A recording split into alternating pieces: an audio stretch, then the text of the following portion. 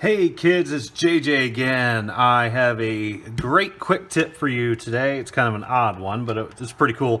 I have my brother Blackhawk over here today, and we were doing a couple builds together. And this is completely off topic, but I learned that he's really OCD, like worse than my wife OCD. So like he cleans a lot and stuff, and I'm doing this solely to embarrass you, brother. So and I told him, I said, dude, my workbench must drive you fucking nuts. And he goes, yeah, actually it does. So this is for you, this big mess right here, and this is how I'm going to clean it off. Look at that, that's pretty cool. So anyway, sorry, just a joke. Get the rum, you're good. This is a real quick tip, not going to take long at all.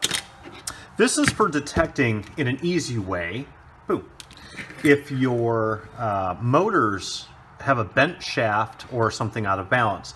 One of my buddies had messaged me on YouTube today and said, I think I bent a shaft on my Flyegg 130, which is what this is you're looking at right here. This is a build that I did. This is not the stock 130. But I'm like, dude, how the hell did you bend a shaft on an 1104 motor? But apparently he did. So here's a really quick trick, because these are really hard to see sometimes. I actually have a bent motor on one of my other birds, and it's barely bent. But it gives you a lot of vibration and screws things up. And these little dudes are even harder. So here's a really cool trick. Take the props off your bird, plug it into Betaflight. Plug a battery into your bird, connect. Go down to the motors tab, and then enable the little safety switch there. And then bring up the slider on the motor in question, just a little tiny bit. Grab a fine tweezers, like this, and grab the stem of the motor. Ooh, got some schmutz around there. That's all right, you get the gist. Anyway, while this motor's rotating, it doesn't have to be going fast. Actually, the slower the better because of the oscillations. So just kick it up a little bit so it's spinning relatively consistently. It would help, let's see, well, no, if you're in Betaflight, it doesn't matter. You could just arm it on your bench too. You don't have to hook up to Betaflight.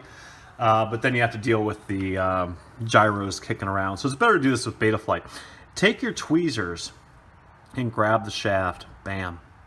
You will feel through the tweezers if you've got vibration much easier than you will by looking at it. And you can actually do it for the motor itself as well if your tweezers go around it. Because I have bent shafts many times on the inside of the motor where the actual bell is kind of off, and it's really hard to see when you're spinning at 7,500 kV. It can be really tricky to see, but if you do this, you can feel the harmonics through the tweezers and know if you have a bent motor. Hope that helps. Just a real quickie, and keep the shiny side up, kids, and I'll be back. I'm always back. Talk to you later. Bye.